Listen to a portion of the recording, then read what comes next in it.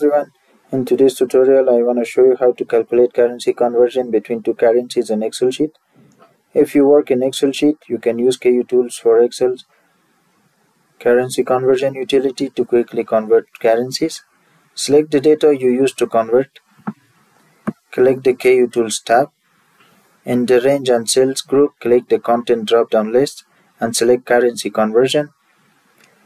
In the currency conversion dialog, select the currencies you want to convert between.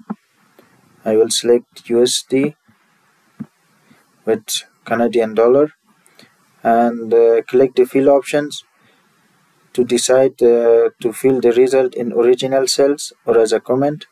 I will select the only comment option. Next, click the close button and click the OK button. As you can see, the USD has been converted to Canadian dollar as you specified. If you want to show these notes, click the review tab, and in the notes group, click the notes drop down list and select the show all notes option.